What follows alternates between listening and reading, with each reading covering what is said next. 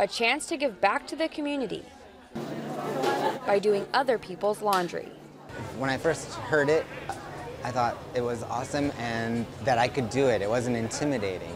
Christian Kassoff started a chapter of Laundry Love with his church in Huntington Beach.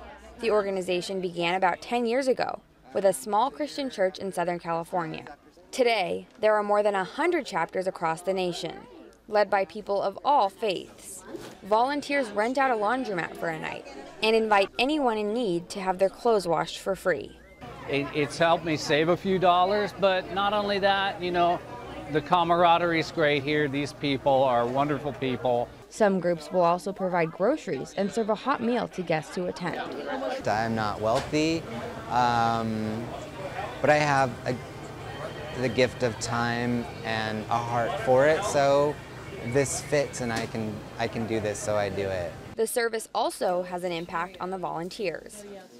I've come to realize that it's not so much about the service itself, but the actual contact with the people who come here and having those conversations with them, hearing their stories. I see people that come in with a preconceived notion of homelessness and leave with a different idea. Proving relationships can be formed in even the most unexpected places. Krista Fourier, Associated Press, Huntington Beach, California.